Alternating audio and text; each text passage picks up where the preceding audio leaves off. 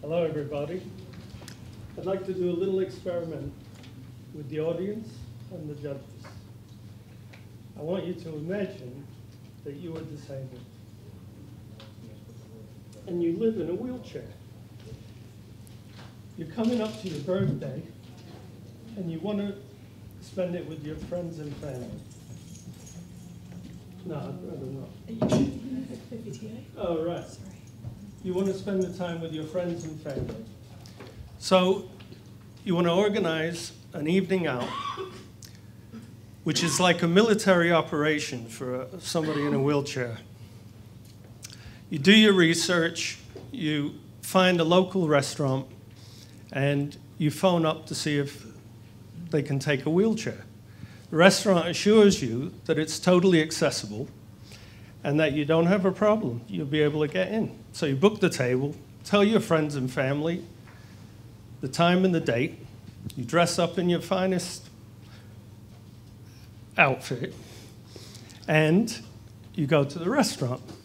But when you get there, you find a staircase and no way of getting up. So the management say, it's no problem, we'll carry you up. So two waiters turn up, they carry you up the stairs, they get to the top of the stairs, and one of the waiters trips and stumbles, and you all end up on the floor. And that is one of the problems that people face when you're disabled. When you're disabled. And that has happened to me, believe me, and it's very embarrassing, but I've got enough balls to cope with it. Unfortunately, a lot of other disabled people haven't got that courage or haven't got that confidence. Now, why is this important? Well, the market for disabled people has been labelled by The Economist the new green, and there are approximately 1 billion people worldwide who have some form of disability. When you translate this to Europe, there are 80 million people with a disability and a potential spend of 142 billion on tourism, 80 billion on hospitality, and 30 billion on equipment and services. So it's a vast market that is largely untapped. Now, Blue Badge Style takes a common sense approach to this commercial opportunity, unlike the providers of these ramps. Giggle. Unfortunately, I have been faced with ramps like that all over Europe. Blue Badge Style is a community of people, and we're aiming to get a community, a unique social network of 8 million who have the idea that disability and style are not mutually exclusive. You can have both. And we expect that market to be worth 20 billion a year. Now, perceptions of disability in society are definitely changing, as you can see from this photo of Amy Purdy, a disabled snowboarder, a Paralympian. Now, unfortunately, not everybody in a wheelchair or walking with sticks are Paralympians. I certainly can't do what she does or look like that. The other thing is the perception, okay, society's changed, but the perception within someone who's disabled is very much, this is a frightening place, it's too embarrassing to go out, so I'm not going to go out, I'm not going to spend my money. So the market remains dormant. Now, Blue Badge Style addresses this in a number of ways. The first way is through our website, which tells people with accurate information where to go, what to do, what to buy, so that we ensure that people who are disabled can go out, enjoy life, and have a positive experience. The other way we provide information is through pictorial access descriptions, which we sell to venues. This is how we finance Blue Badge Style. This is one at South Place Hotel that we did.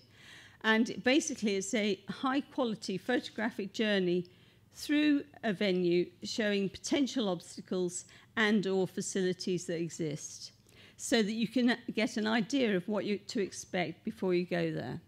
And it's not just for people with disabilities, it's for people who are slightly frail because they're getting a little bit older.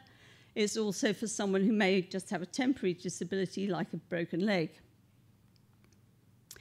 And we've started selling them to hospitality venues, but we believe that pads are applicable to any public building throughout Europe. And we'd like to see our blue badge tick and our pads on every space in Europe. And because it's an online access brochure, and it treats the disabled person as a customer rather than an inconvenient health and safety issue.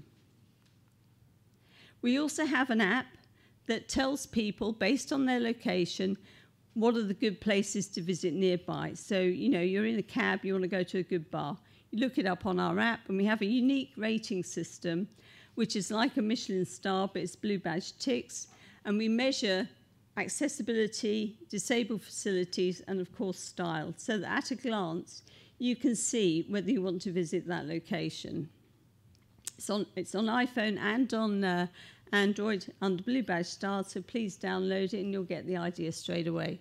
It's meant to be intuitive. Our small dedicated team have achieved a number of things over the last year or so. We've got various press and publicity, both on BBC TV and on radio, in the Financial Times, The Guardian, and many catering periodicals. Our partners include a number of Paralympians, as well as Conran and Partners, who are a global design group, and they totally support what we're doing. Our customers include D&D London and Hoxton Hotels, which number about 40 venues across the UK. And we also have the Compass Group, which is the Global Facilities Management Group, who are very interested or are actively promoting our pads to their clients. They see it as an added benefit. So going forward, what are our challenges? Well, one is we want to scale up so that we hit the whole of Europe. We want to grow our community to be 8 million across Europe. We need to spread the awareness of Blue Badge Style. We also, should we get any investment or maybe win a prize, we'd like to spend that money on making the whole experience for our users much more interactive and update the app and with new technologies such as beacons or 3D mapping. And how the business community interacts with Blue Badge Style is we sell them data market research on our community.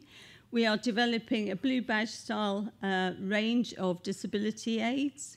We can sell advertising on the site, on the app. We want to sell a premium app, and we've got the pads. And our very modest business plan has shown that by year 5, we should be turning over 3 million with a profit of 1.2. So to conclude, what is the social impact of Blue Badge Style?